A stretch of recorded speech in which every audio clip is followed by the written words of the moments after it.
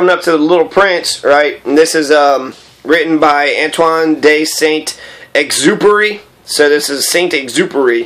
And it was written in 1943. And we're reading about how the adults are just stupid. Children understand what's going on. They understand what's important about life. But when it comes to matters of consequence, which the adults pretend they have a monopoly on, they actually don't know anything about it. And it's kind of sad, but it's true. Okay, so the Little Prince hops off the asteroid and he goes to asteroids 325, 326, 327, 328, 329, and 330. Right, so 6 different asteroids he visits, and then before he gets to Earth. The first of the asteroid was inhabited by a king, right? And this king is clad in royal purple and ermine. He was seated upon a throne, which was at the same time both simple and majestic. "Ah, here is a subject," exclaimed the king when he saw the Little Prince coming. And the Little Prince asked himself, how could he recognize me when he had never seen me? He did not know how the world is simplified for kings. To kings, all the people are subjects to rule over. "Approach so that I may see you better," said the king, who felt consumingly proud of being at last a king over somebody, right? So this guy's a king. He's got all the king stuff, right? He's got the throne and the robes, and but there's nobody else on the planet. So eventually the Little Prince comes. He's happy that he finally has somebody to rule over. When he's sitting there talking, the Little Prince is tired, so he yawns. And then the king is pissed off, and he goes, "It is contrary to etiquette to yawn in the presence of a king," the monarch told him, and he's an absolute monarch, right? And he said, "I forbid you to do so. I forbid you to yawn." All right, so this is just going to be like Kristen Harris, basically. She wants to rule over people, and therefore, if they have to do something, then okay, I'll permit you to do it, right? So that's what he said. He was like, "I can't help it. I can't help myself. It's been a long journey, and I've had no sleep." "Ah, then," the king said, "then I order you to yawn. It is years since I had seen anyone yawn, and yawns to me are objects of curiosity. Come now, yawn again. It is in order." Right, so therefore I told you what to do. "That frightens me. I cannot any more," murmured the Little Prince, now completely abashed. "Hum, hum," replied the king. Then I order you to sometimes to yawn and sometimes to..." He sputtered a little and seemed vexed. Basically he was doing what he wanted to do, but he was like, "I command over you." And I think these people are fascist.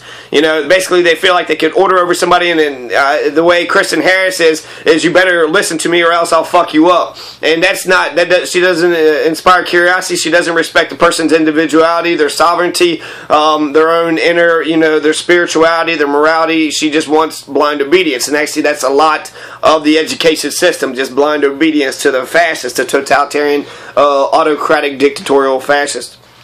So, carrying on, let's see, he tolerated no disobedience, so he didn't know what to really do, and he was talking about how his orders have to make sense, because he can't order a general to turn into a bird, because that wouldn't make sense, and that would be the fault of the king. So then the Little Prince said, "Well, may I sit down?" And the king said, "I order you to do so," and majestically gathered in a fold of his ermine mantle, right? So "May I sit down?" "I order you to do so, because I'm the king. Yes, sit down right now."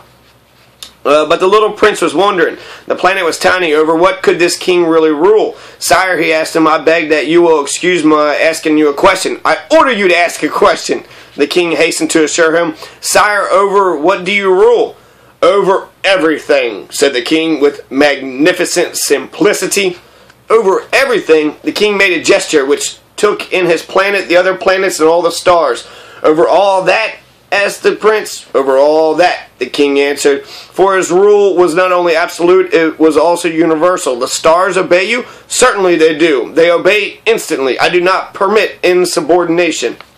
And then he likes sunsets. The Little Prince loves sunsets, and he's like, "Order the sun to set for me." And he's like, "Well, that would be unreasonable. I can't really do that." So, how convenient of this king to be able to order things that are allowed to be ordered and not to be ordering anything else. It really has no power whatsoever.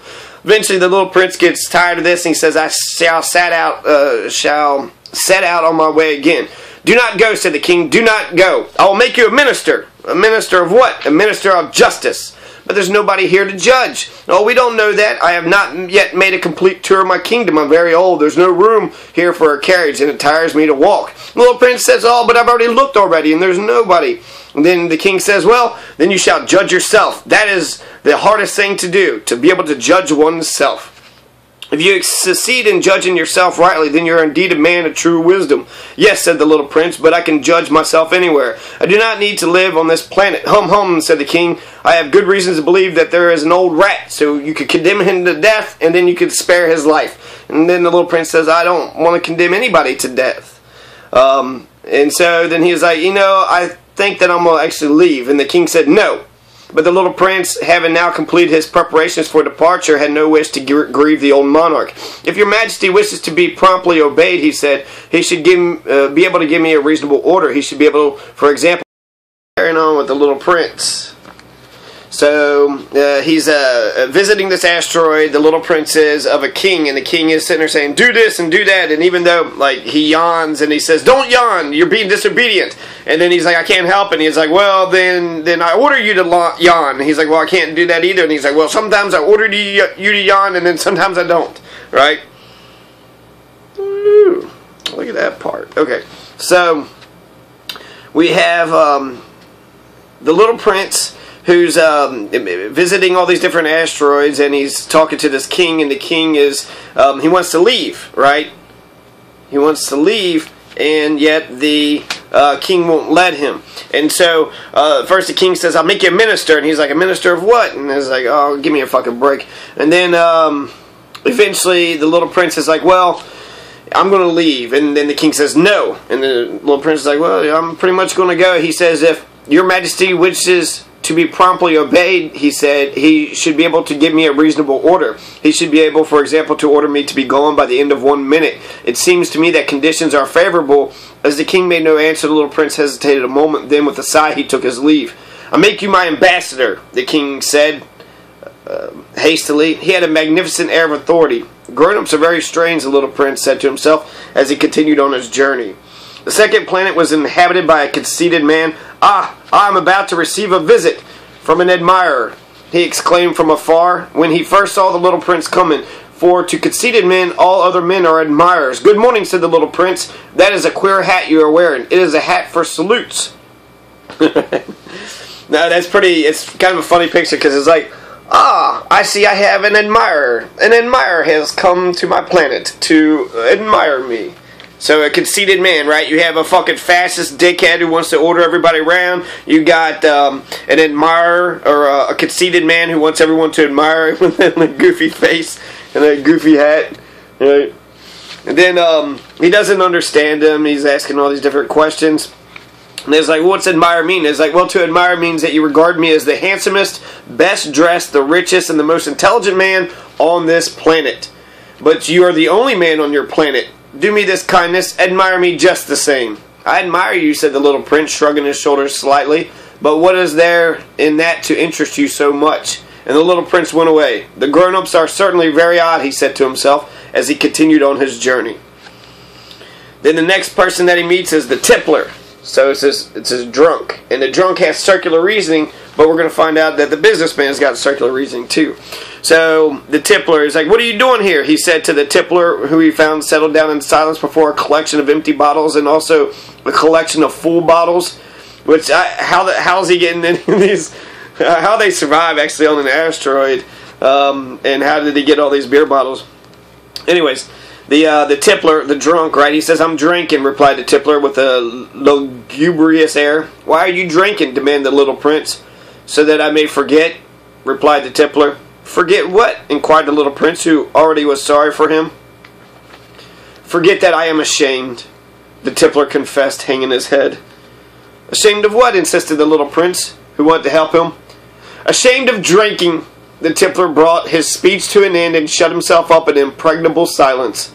And the little prince went away puzzled. The grown-ups are certainly very, very odd, he said to himself. Then there's the businessman who just keeps on counting. Eventually he says 500 million something.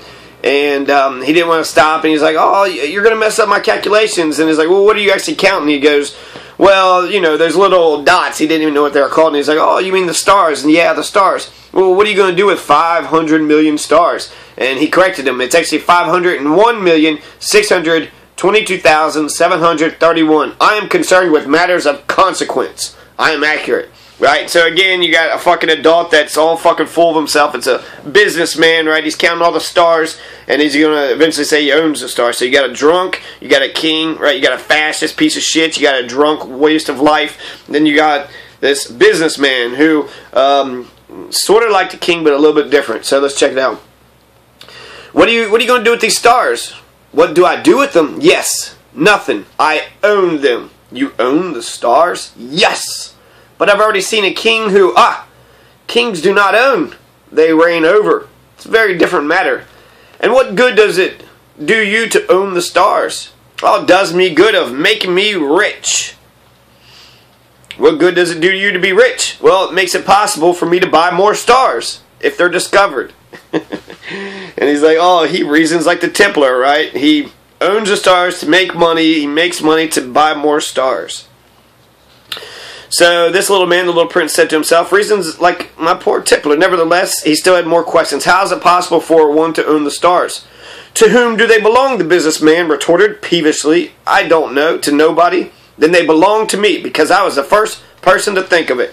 Is that all that is necessary? Well, certainly. If you find a diamond that belongs to nobody, it's yours. When you discover an island that belongs to nobody, it is yours. When you get an idea before anyone else, you take out a patent on it. It is yours. So with me, I own the stars because nobody else before me ever thought of owning them.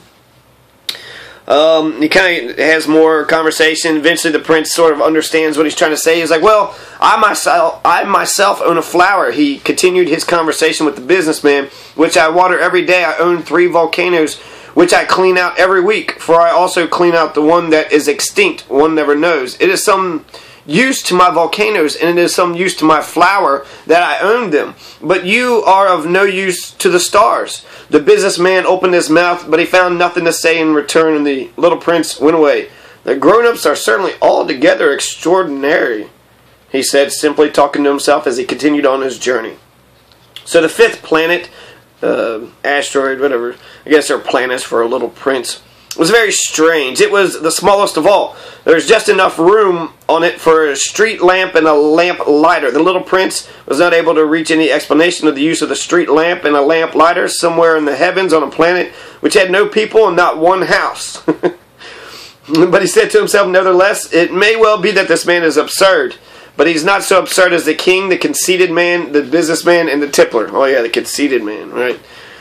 I am better than everybody. Admire me. Look at me. I am the greatest. For at least his work has some meaning. When he lights his street lamp, it is as if he brought one more star to life or one flower. When he puts out his lamp, he sends the flower or the star to sleep. That is a beautiful occupation. And since it is beautiful, it is truly useful. When he arrived on the planet, he respectfully saluted the lamplighter. Good morning. Why have you just put out your lamp? Those are the orders, replied the lamplighter. Good morning. What are the orders? The orders that I put out my lamp. Good evening. He lighted his lamp again. Why'd you just light again? Those are the orders, replied the lamplighter. I do not understand, said the little prince. There's nothing to understand, said the lamplighter. Orders are orders. Good morning. And he put out his lamp.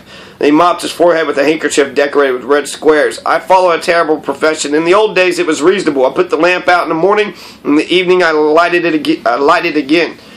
And then I had the rest of the day for relaxation and the rest of the night for sleep. And the orders have changed since that time? The orders have not changed, said the lamplighter. That's the tragedy. From year to year, the planet has turned more rapidly, and the orders have not been changed. Then what? Asked the prince.